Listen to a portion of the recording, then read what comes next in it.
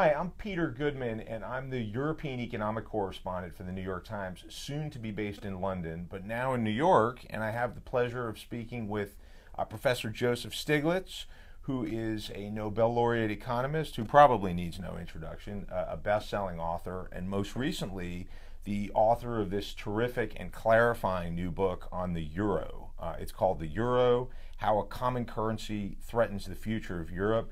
And we're here to talk about the book and eventually take some questions from the Facebook community. So with that, thanks a lot for being here. Pleasure. It is difficult to overstate how much trauma Europe has gone through in recent years. Greece has experienced essentially a depression. Spain has seen massive youth unemployment. Even in countries that have done relatively well, like Germany, as you note in the book, we've seen very slow growth, a loss of wealth and opportunity. You've written this book in which you put a lot of the blame on the euro.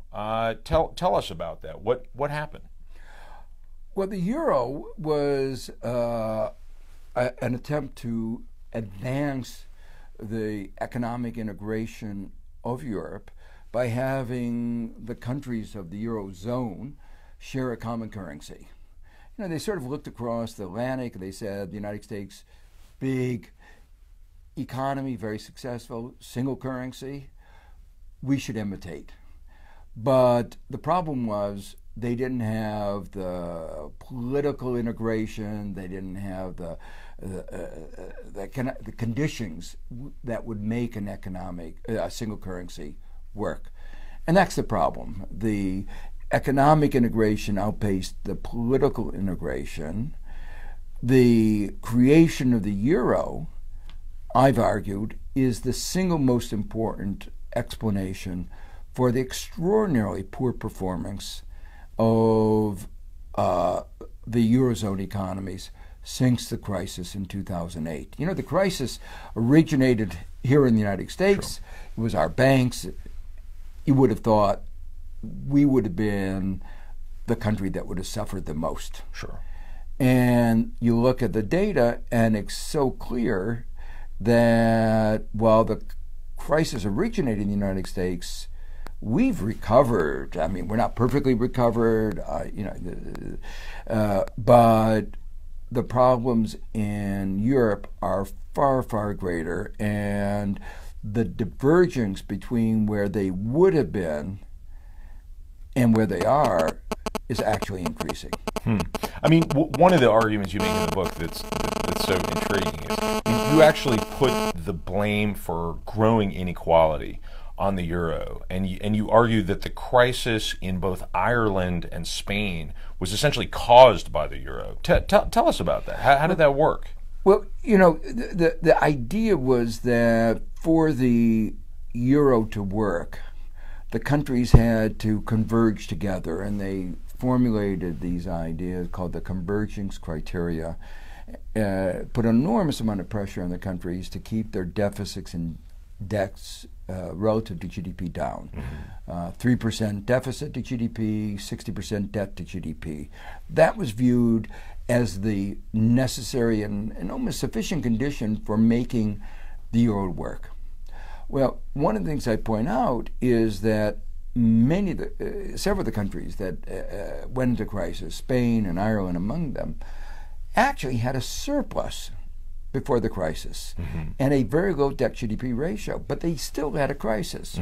And that tells us an important lesson, that what they thought, the people who were behind the creation of the euro, what they thought was going to be the critical condition was not. But the disappointing thing was that after the crisis, they didn't learn the lesson. You know, there had never been an attempt at this kind of bringing countries together. So you might say, well, you know, there have been no experiments. They were making guesses. But after the crisis, it was so clear that those convergence criteria were not necessary, were not the critical things.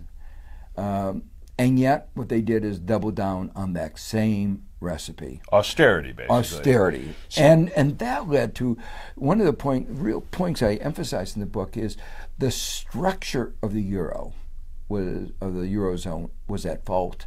And the policies that they enacted amplified the structural deficiencies.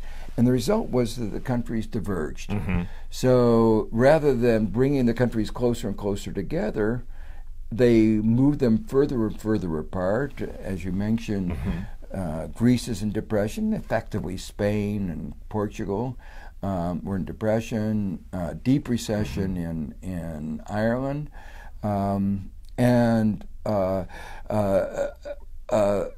The countries have moved further and further apart. Well, one of the things that's most interesting in the book to me is this discussion of the origin of these ideas that had driving force both in the creation of the euro and in the policy response to the crisis. You're very tough on the Germans. I mean, you essentially argue that Germany is marinated in this idea that if you just keep a lid on deficits, no deficit spending by the government, and you look out like a hawk for inflation, then the magic of the market, the confidence fairy, as Paul Krugman has put it, will just take care of everything and everything will be wonderful. Well, a lot of this book is devoted to demolishing that idea. Where does that idea come from? And is it really believed, or is it a sort of official excuse for doing stuff that the Germans would like us to do? I think it's actually really believed by the Germans. And this is what by a large fraction, not all, but let me say a large fraction. And this is the striking thing. Whereas in the United States, even many conservatives have rejected that extreme version. Mm-hmm. They say when you have an economic downturn, you need some stimulus. President Bush said, as we went into the 2008 recession, we needed a stimulus. There might be a disagreement about the best form of stimulus, but even the Republicans, even the conservatives said, you need a stimulus. And yet, in Germany, that view seems to be an outlier. And in that sense, Germany itself has become an outlier in the global community. But the problem is that within the Eurozone itself, since Germany is the deep pocket, right, they seem to be, calling the tune. And the tune they're calling has not been working. Part of the tune, as you lay out in the book, particularly in terms of the conditions that they imposed with the rest of the so-called Troika. The Germans are sort of behind the scenes as the dominant player in the European Union. The IMF is involved. The European Central Bank is involved. These are the three players known as the Troika. They impose these conditions on recipients of bailouts, especially Greece, but also Portugal. And one of the things that you argue in the book is that what's really going on is let's have Greek savers, Greek retirees, pensioners whose pensions are now being cut as part of these German conditions, deliver the funds that will be used to basically pay back debts that the German banks are on the receiving end of. So is it, when we absorb this story, is it ideology? Is it protectionism for favored industries that are well connected to the powers that be? Is it both? Help us understand that. It's both. It's a mixture. So the ideology is this belief that austerity will work is very strong. And I've visited Germany often, and I'm shocked about how strong the belief is in this view that has been totally discredited elsewhere. And has not been working anywhere in Europe. So that is a strong belief. But it's clearly the policies are mixed together with interest. So, for instance, when the Greek crisis broke out in 2010, what was really at risk were German and, to some extent, French banks. And there was a massive bailout called a bailout of Greece, but really a bailout of the German and French banks. Most of the money went to Greece and then right away went back to Germany and France. And, you know, I saw this when I was chief economist of the World Bank. You know, you have something called a Mexican bailout or a Korean bailout or Indonesian bailout. They're always a bailout of Western banks. Right. And this was exactly the same thing. In this case, it was particularly iniquitous because in order to do the bailout, the IMF had to break its own rules. And that's actually recently gotten a lot of attention. You mean to structure a bailout such that even the IMF doesn't believe that under those terms Greece is going to have the economic growth to pay it back? Exactly. There's just too much austerity. And too much debt. And their own rules were you cannot lend unless you know if you can only lend if it's a short run problem. You know, if it's a real solvency problem, if it's a problem where they're never going to be able to repay it back, then you have to restructure the debt first. Right. And the IMF had to break its own rules in order to participate in that. You know, there'll be a footnote. They'll say, well, if there was systemic risk. Right. And the judgment of most people was that Greece is so small that the likelihood of systemic risk was not significant. But that was the way they were able to make the loan. But that issue has just recently, in the last couple of weeks, been revived by one of these reviews and said it was really a breaking of the rules. But when you look at other aspects of the program, you see that it really is also helping special interest within Europe. How so? So there are two parts of the programs. One is the austerity, balancing the budget. The other part is what I call structural reforms, changes in policies of the country that were changes in their rules governing collective bargaining, a whole variety of particular industries that are supposed to stimulate the economy and restore it to health. Right. Now, when you think about particular countries, there are a list of things that make a big difference and some things that are really not very important. You know, no country is perfect. And when I was chief economist at the World Bank, we always emphasized the importance of prioritization. You know, what are really the important things to do? If you look at what the Troika did, there was no prioritization. And you ask, was there a hidden agenda there? Yeah. So, let me give you an example of one of the absolutely absurd things. Can you tell us about the loaf of bread? There was a loaf of bread. The question was, they were debating a regulation in Greece that loaves of bread should be sold either as a kilo or a half kilo. Right. Consumers like to know the size of the loaves of bread. Yeah. They don't want to know whether it's 65 grams or, they want to know, is this a half kilo or a full kilo? Economists argued that that's actually good for competition. Yeah. But for some reason, they decided to criticize this regulation that many of us think was a good regulation. Labeling, basically. But there was one that was even worse than that, and that was milk. So the question is, what is fresh milk? And there was a rule that fresh milk is 4-day-old milk. If you're older than 4 days, you need to be labeled. Consumers ought to know that this is not 4-day-old fresh milk, but maybe 10-day. So now, why was that important? Of all the things that were going on, why would you have a debate about that? Well, it was important, we think, because to the German dairy industry and Dutch dairy industry want to ship their factory farm milk across Europe Mm-hmm. and sell it to Greek consumers. Right. Now, that would devastate the small Greek producers. Right. That would weaken the Greek economy. Yeah. That would increase the balance of payments deficit. Yeah. So it was going in exactly the wrong direction from a policy that would have strengthened the Greek economy. So here is something that could only be seen as benefiting special interest in the Eurozone and actually weakening the Greek economy.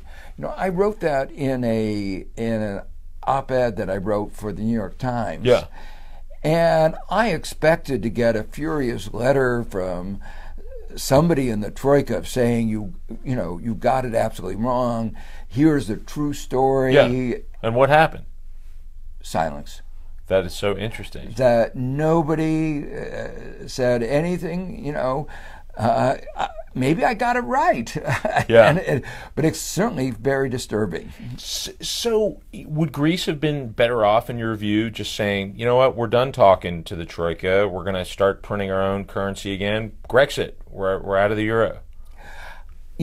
That's one of the hardest decisions that Greece had to face in the summer of 2015. To the Greek people, and I was there actually during the summer of 2015, they wanted two things. They wanted to stay part of Europe, of the Eurozone, and they wanted an end to austerity and these crazy structural reform policies. They wanted to return to growth.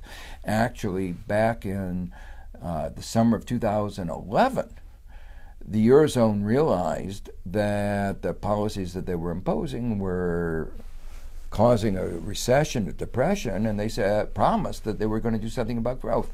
Never did it. So 4 years later, they were still in depression. Actually, 5 years later, they're still in depression. They didn't realize they couldn't have both. Mm-hmm. They had actually, their finance minister had actually made plans, contingency plans, for how can we make a smooth transition out of the... This is Yanis Varoufakis? Exactly, out of the Eurozone. Yeah. I have one chapter in the book which I call An Amicable Divorce. Right. In which I try to, basically very consistent with some of the perspectives that he has, of that, in fact, I think there could have been an amicable divorce. And would that have been better ultimately? I mean, if you look at what Greece has experienced? Yes. I mean, let me put it like this. Best would be for the Eurozone to change its policies. Yeah. To reform the structure of the Eurozone. Yeah. To there are some really deep structural issues, not in individual countries, not in Greece, but in the structure of the Eurozone. Mm-hmm. So it needs to reform the structure of the Eurozone and needs to change the policies. So for instance, the European Central Bank mandate, as you point out in the book, voluminously, it's only about inflation. It's not about employment. It's not about economic growth. Exactly. In the United States, we recognize that we had we had three targets. We said inflation, but also growth and employment. Now we've added financial stability because we didn't have it before. And look what the mess we got into. Right. And they have this single-minded focus on inflation, and you see the consequence. Not only all the countries in crisis, but Italy is the banking system is now on the verge of crisis, and they're refusing to do anything about it. Well, Italy is an interesting test case. I mean, your book tees up this issue. I mean, here you have Matteo Renzi, the Italian prime minister, essentially arguing we need some relief from these. We don't have to get into the technical details, but some relief from the strictures of the Eurozone rules on what we've got to do. We just want to put some money in the banks and try to get past this. And the European Union so far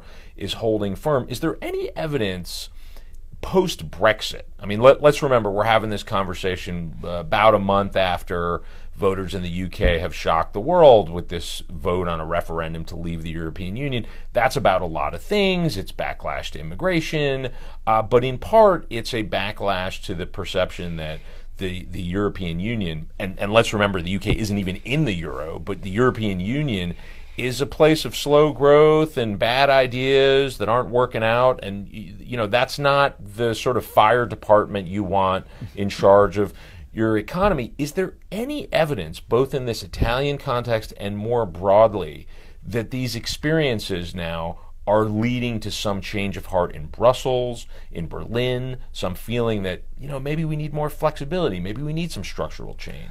I wish that were happening. Unfortunately, what I've seen is almost the reverse. It's doubling down on a failed experiment. It's a hardline approach. The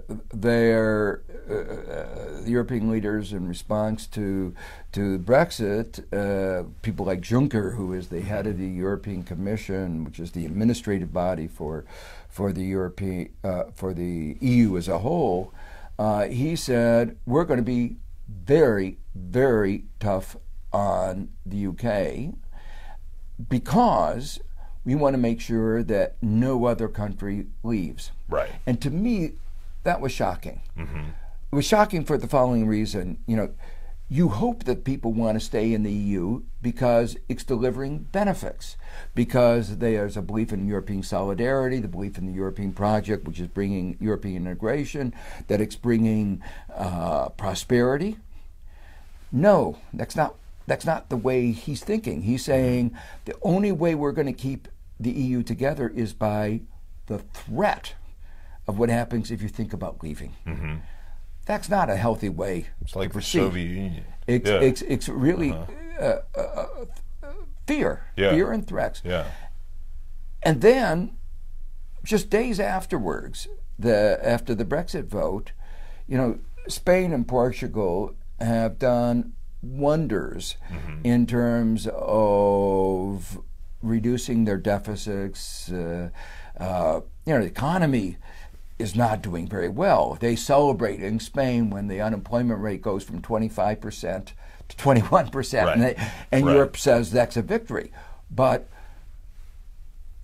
in spite of all the sacrifices that they've had in the last 6 years, what the European Commission is now saying, your deficits are too large.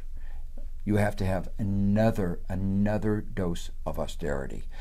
And Spain and Portugal are pleading, please don't do this again. Right. I mean, we're having in Portugal, 62% of the people voted against austerity. Right. In Spain, they can't put together a government. Right. And there's a whole group of people in Catalonia who want to leave. Right. Leave Spain. And they say, look at what your policies are doing is destroying the fabric of our society. Right. And the bureaucrats in the European Commission are saying, no, we have to follow the rules.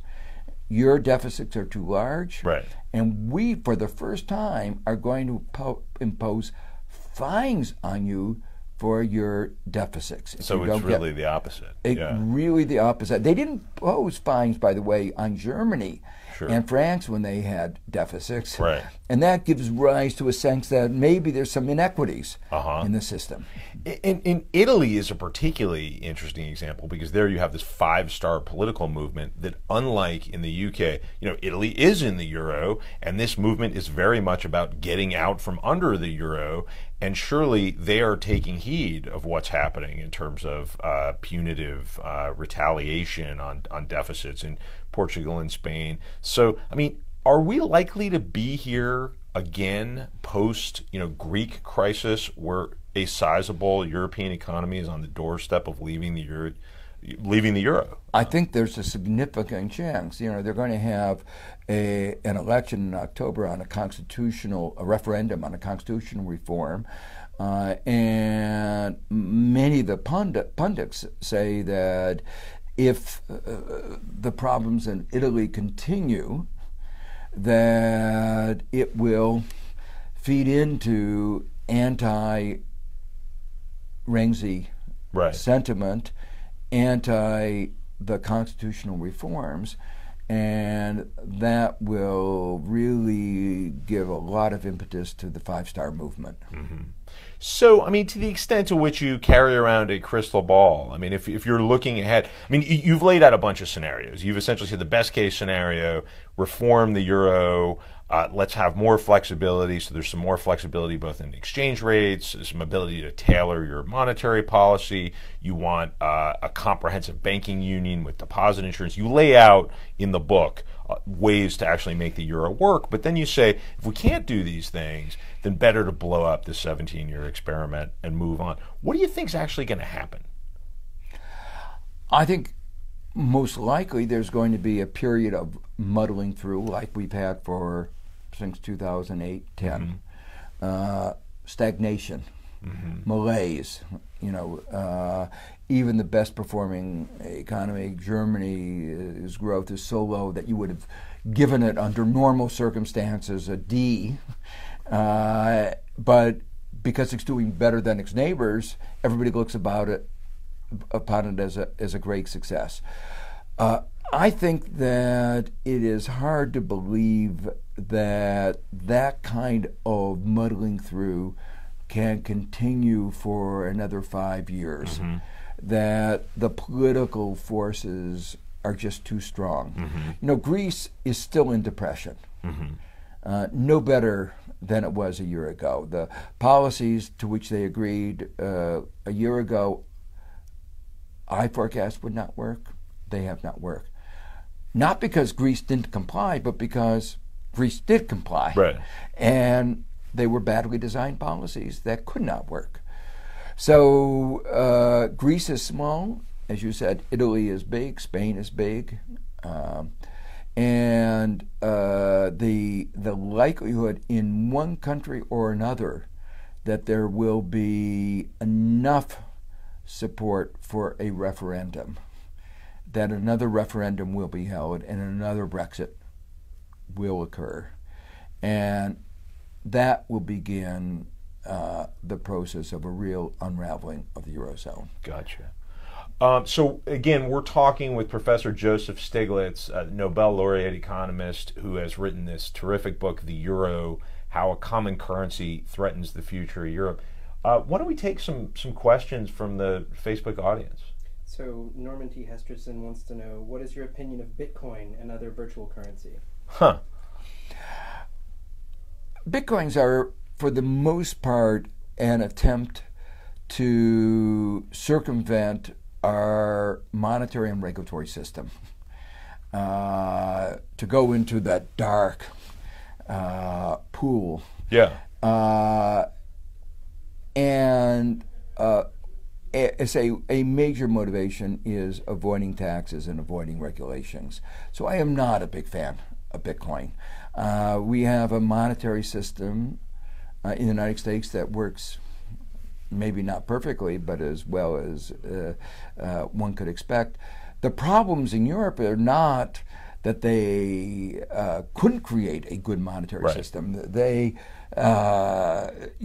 economists warn them that there are certain things you need to do at inception. To make a common currency work. In fact, my colleague here at Columbia, Robert Mundell, wrote a very famous paper about what are the conditions necessary to make a group of countries share a common currency, and didn't satisfy it. So Bitcoin is not the solution.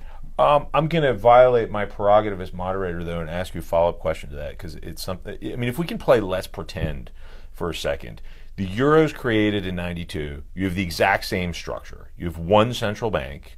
The one difference is that the Germans, instead of fearing the inflation that they remember from the war era, are terrified of deflation. They're terrified of a repeat of the Great Depression. They're terrified of a Japanese-style credit trap. They're Keynesians to the core. We have the same structure that you're saying is flawed, but we have a very different philosophy.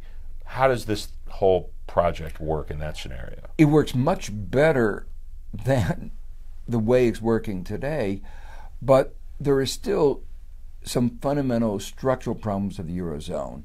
The lack of a banking union means that when Italy's banks are in problem, Italy has to bail it out. Just transfer that to the United States context. Assume that Washington Mutual was a problem, which it was. Yes, it was. It was bailed out not by Washington State, the state of Washington. It didn't have the resources really to bail it out. It was bailed out by the federal government, by the FDIC. So that illustrates we have a common currency, but we have a common banking system for the country. And our system would never have worked if we had required each state to bail out its own banks. So that's an example of something that needed to have been done before, or at least contemporaneously with the creation of the euro. A second example, they have most of the debt, most of the spending resides within the national borders. Sure. We call that place-based debt. Sure. The problem in a union where there is free mobility of labor is individuals can escape paying back the debt of their parents. A young Greek person who doesn't want to pay back the huge Greek debt just moves to another country within the EU. Right. And that debt is no longer on his shoulders. And what does it mean if he moves? It means those remaining have a per capita debt that has gone up. And the ability of the country to service that debt has gone down. So you flee trouble and you never actually get a real rescue. Exactly. So this is an example of the diverging structure which they didn't think about. Yeah. They thought free mobility would make for greater efficiency. Yeah.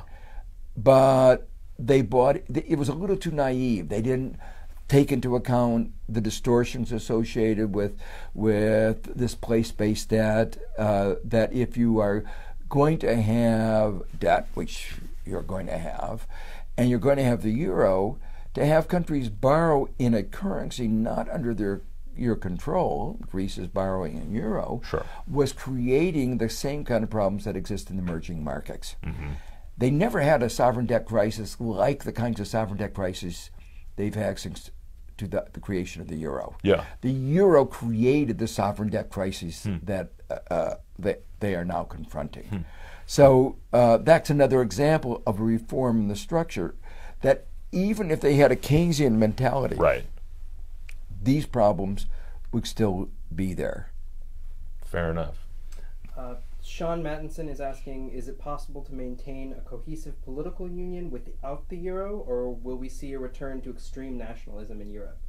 Well, I actually think that the euro is causing divisiveness within Europe. And the reason for that is actually very simple. Remember, I said the euro is creating divergence across countries.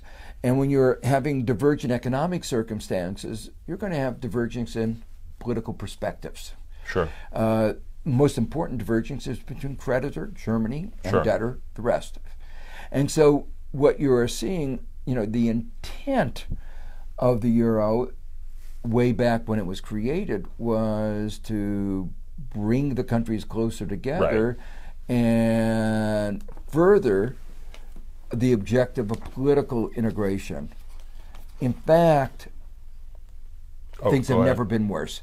It has actually increased divisiveness within Europe, and you see it so forcefully. I mean, the criticisms that you hear in Greece of the Germans, they're reliving the horrors of World War II. Criticism in Germany of the Greeks, saying that they're lazy, even though the number of hours they work per week is higher than the Germans. I mean, the flinging of accusations, whether true or not, has been enormous. The divisiveness has been enormous, and the result of it is they can't even address some of the key issues like that presented by the migration crisis that they face today. Sure. I mean, there's new meaningful issues to argue about and disagree. I mean, it's like a feedback loop, and then the experience of those issues.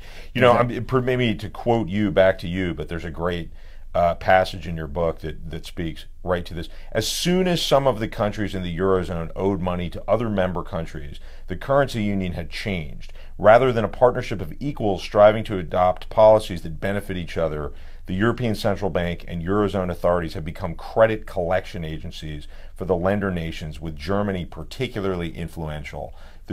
Germany had the money. The German parliament had to approve any significant new program. It became clear that their parliament would only approve these new programs if there were sufficient conditions imposed on the crisis countries. And finally, the power to withhold credit becomes the power to force a country to effectively cede its economic sovereignty. And that is precisely what the Troika, including the ECB, have done, most visibly to Greece and its banks, but to a lesser extent to the other countries. They have imposed policies not designed to promote full employment and growth, but to create surpluses that in principle might enable debtor countries to repay what is owed. I mean, presumably that's an experience that the debtor countries are not going to forget anytime soon, and it's going to have political consequences. Absolutely. Maybe a last question from Rudy Müller, which is ostensibly someone from Europe, is asking, what's the difference between the common currency in the U.S. and all the disparate states in the U.S. and the way the euro functions in Europe? It's a good question, and I actually have a part of one of my chapters devoted exactly to that question. The difference is, there are many differences. One of them I already referred to is the fact that we have a common banking system, a common regulator, and when Washington Mutual has a problem, the federal government bails it out, not Washington State. So that's one example. Secondly, we have really very strong free migration across the states. Now, of course, in Europe they have free migration in principle, but there are linguistic barriers, there are cultural barriers, there are licensing barriers, and so the degree of mobility is an order of magnitude different. And that is important because when there is a state with a high level of unemployment, the people leave and go elsewhere. Thirdly, we have a national government that is very sensitive to the issues of differential unemployment rates. You know, when I was in the Clinton administration, California had a very high unemployment rate. Right. And one of the implications of that was that the federal government used some of the discretionary powers to spend more money in California to strengthen the California economy. About 2/3 of all public spending occurs at the federal level. In Europe, the amount of money spent by Europe as a whole is minuscule. It's under 2% of European GDP. So it's not enough to engage in this kind of support. Finally, something that's really important for the long-run viability of I think, of the Eurozone is that the way the Eurozone is structured, it actually increases inequality. It's a really big concern all over the world. When a country raises taxes, like France tried to do, on the very wealthy, very easy for people to move out, conduct their business from another country, and avoid the tax. Now, the way you have to deal with progressive taxation then is to have that kind of progressive taxation at the national, at the European level, at the European level. In the United States, the burden of progressive taxation lies with the federal government. In Europe, there is no European progressive taxation. That's one of the reforms that I talk about in the book that has to be done. So it's beggar thy neighbor So tax policies, which is exactly what existed before the war through other means, before we had the European project. Exactly. Yeah. So Ireland and Luxembourg Yeah. are real examples of beggar thy neighbor policies. Yeah. And to have as the head of the European Commission the guy who was responsible for creating Luxembourg as a tax avoider, as a tax haven, is obviously not sending a good message around Europe. Sure. I think we're at the end. Professor Stiglitz, thank you so much. The book is The Euro. It's a terrific description of how we got into the crisis and suggestions on how we might get our way out of it. Thank you very much for your time. Thank This was you. a great pleasure. Very